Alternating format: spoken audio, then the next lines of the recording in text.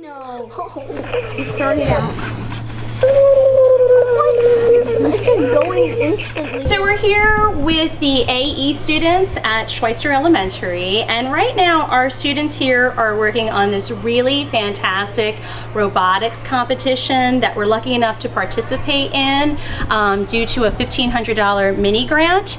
And these robots are called Dash and Dot, and they are built through a company called Wonder Workshop. And through these robots, these kids are learning all sorts of skills like cooperation and problem solving, and most importantly, they're learning about coding. And so every week when they come into library, what they're doing is they're working on different missions. And one of the missions that we're working on right now is this mission over here, which is mission 2. And they have to create the code that solves the mission in front of them. So right now, as part of the competition that we're working with, and this competition is teams all around the world working together, and this is their mission right here, and they have to start their robot on a certain part of the grid and then code their robot to go to different parts of the grid and do a variety of things. We're gonna get him to move forward, so then you can go over to that cup, and then we'll get him to turn around, and then I'll say hi to him, and then he will go forward and move the trash into the thing, and then kind of to like celebrate, it'll have like a little eye like thing, like where his eye like. Yeah.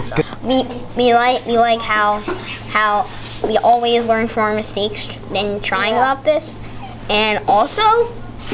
Actually, pretty much we like all of it. I mean, just the thought of trying to do the missions is fun.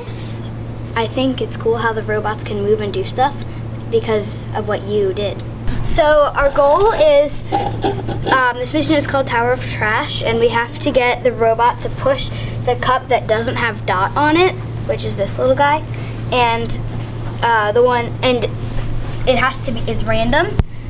So you have to, and it has to work for both locations with the same code. They both are they're different locations, and you have to have the same code. So if you wanted it to move 80 centimeters for one, then if it was 20 centimeters more, it would have to move 100. And it has to be the same code, so it didn't really make that much sense to us in the beginning. So it's really about how you set it up, and then one of us would have to get them off, or like that. Yeah. I like how we get to work with robots and learn about technology and coding. That was always one of my favorite things to learn how to do. It's usually just like a game where you control a character, but in this it's like you actually control like robots in real life, and they actually do stuff.